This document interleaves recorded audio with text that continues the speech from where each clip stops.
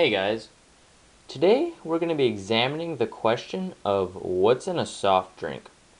On your screen you see 4 different kinds of popular sodas that you and your family drink all the time. And what we're going to be doing today is we're going to boil all of these drinks so all the water evaporates and all the actual added ingredients stay, to really give you an idea of how much junk is going into your body every single time you drink one of these. Alright, I think that's about it. Let's get started. Alright, here we are. I have the metal can in which I'll be boiling all these sodas, and the first thing that I poured in there is some Sunkist. So now I'm heating it up, and we're just going to wait for all the water to boil out and see what's left. Alright, here we are in the process of boiling out. As you can see, about half of it, I'd say, has boiled out at this point, and I'm actually going to add in the rest of the can since we want to see how much is in the entire can and not just a fraction of it.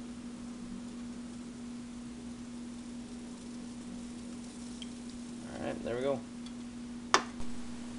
Alright, so here we have what's left of the boiled Sunkist. We're going to just pour it all out into this cup so you can see it all.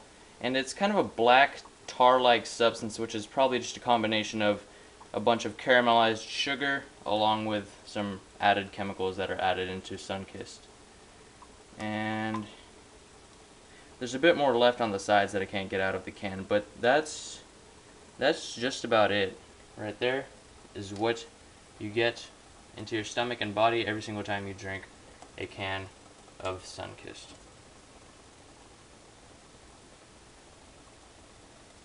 Here we have what's left of the Sprite, so we're just going to pour that out into the cup. And as you can see, it's about the same amount as from Sunkist. Not much better, not much worse. Still the same exact black tar-like substance, which is, like I said, a combination of caramelized sugar and added ingredients. It's actually quite sticky and starts to kind of get all over everything. But there you have it. That's, oh my god, it is going through the bottom. It burned straight through the bottom of the cup because it was extremely hot. But that's what you have left of the Sprite. Here we have what's left of the regular Coke. I have Diet Coke still boiling to my right there. And so we're just going to pour it out, and as you can see I have a little aluminum tray, so in case the liquid goes straight through the bottom like it did last time, because it's so hot, it's not just going to spill out all over the place like it did last time.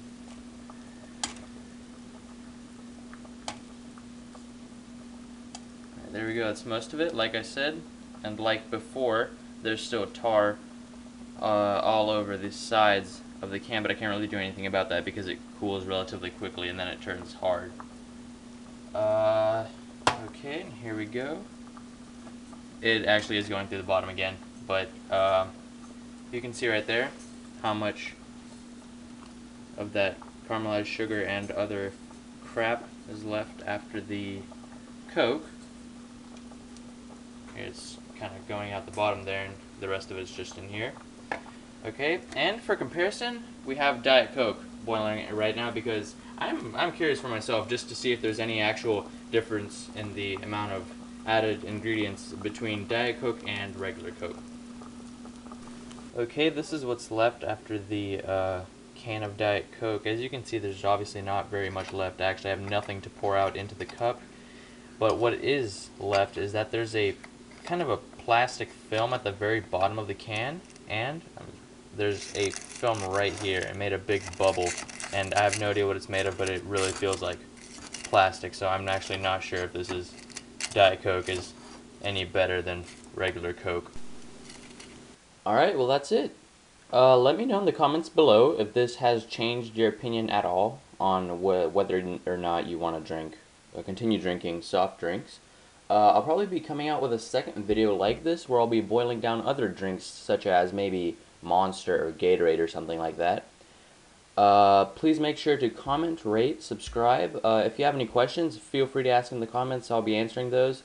And that's it. Thank you for watching, guys.